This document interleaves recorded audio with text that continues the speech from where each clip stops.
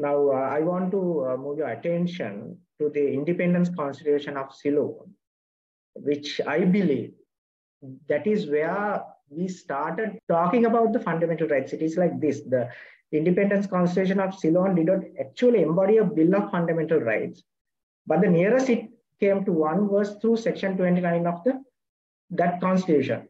When we talk about the Section 29(2), provided that no law passed by Parliament shall, for instance, prohibit or restrict the free exercise of any religion or make persons of any community or religion liable to disabilities or restrictions to which persons of other communities or religions are not made liable. This section, which had been designed to protect the interest of minority communities, actually failed to protect individuals against the discrimination.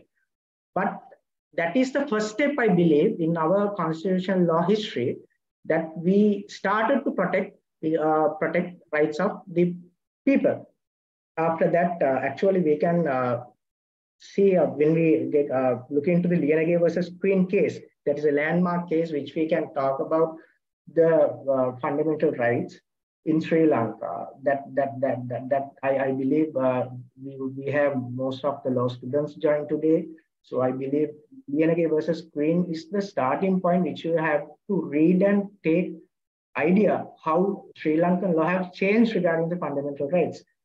And then the first Republican Constitution, that is 1972, inherited a new number of fundamental rights in Section 18(1), all of which are to be operative within certain confines or limitations stated in Section 18(2), which apply to all those rights equally. But we know when we come to 1972 Constitution, if there are any breach regarding these fundamental rights, there was no way to enforce these rights.